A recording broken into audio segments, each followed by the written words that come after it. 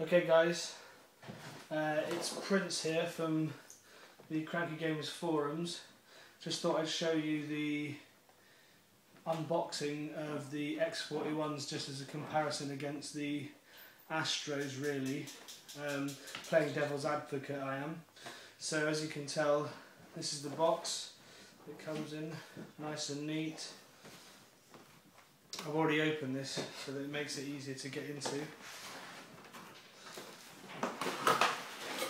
Whole thing slides out.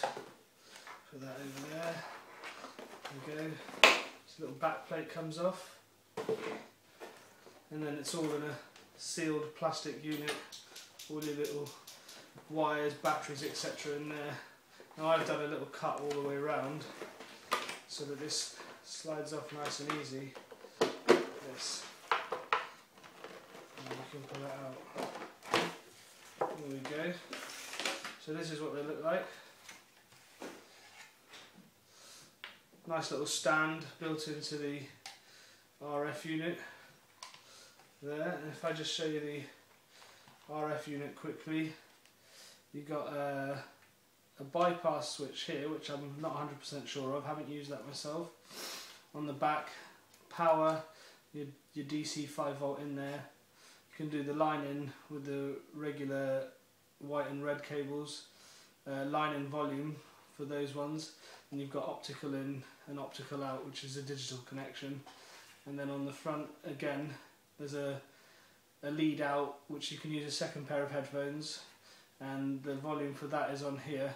So say if you were watching a movie and you wanted someone else to watch a movie as well, they could both wear a set of headphones.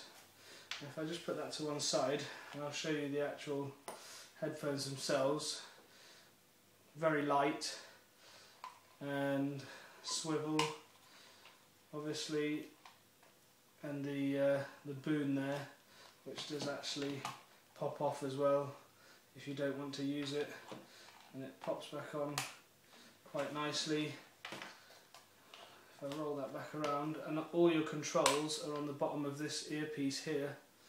Basically you've got the power to switch it on and off, an effects button which I presume changes the sound of your voice, but I've never used it so never had any comments on the sound of my voice, and the volume there. That's the master volume on that one there. So if I just hang them on there, in the rest of the box you will see, bear with me a second, you get all the usual paperwork. That is the USB power cable, so it's powered by USB from your Xbox or your PS3.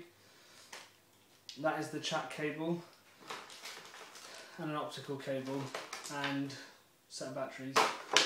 So the chat cable is where all the fun stuff happens.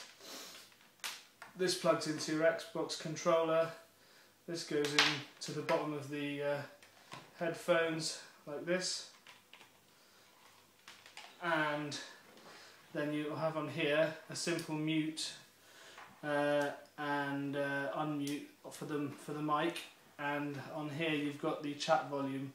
So if the game volume is loud and you can't hear your friends, you can turn it up or turn it down as you like it. So works very well. It works better than the old X4s. These are the X41s. The X4s used to use infrared, so you had to have line of sight between this unit and the headphones. But now it works on RF, which is radio frequency, so it's a lot better. But it runs on a very common radio frequency, so if you have a lot of wireless connectivity within your house, particularly in the room that you use these, you might find a bit of interference with them, but if you have them quite away from any wireless routers and bits and bobs like that, shouldn't find any problem at all.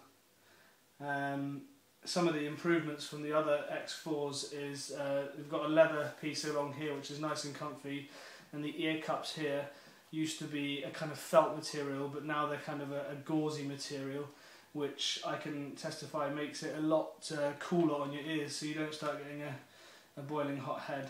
So, well, I hope you enjoyed it. Thank you very much.